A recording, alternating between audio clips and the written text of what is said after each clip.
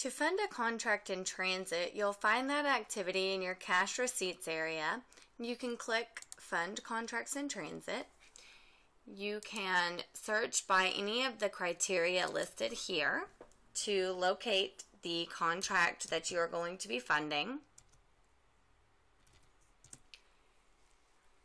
And then what you're going to do is enter the fund date. It's going to default to today's date, but if you need to change that, you can do that.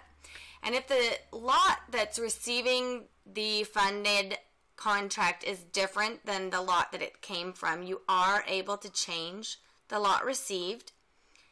The amount of the payoff is here. If you need to change the amount paid, that can be done as well. And then what you'll do is click Fund Contracts in Transit, or CIT, at the bottom of the screen. Enter the payment code, or the way that you're paying off the contract,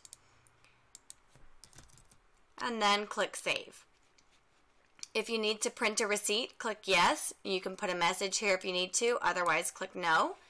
And the system is going to save that funding. And then you are going to be asked whether you want to fund another contract in transit, or at this point you can exit the activity.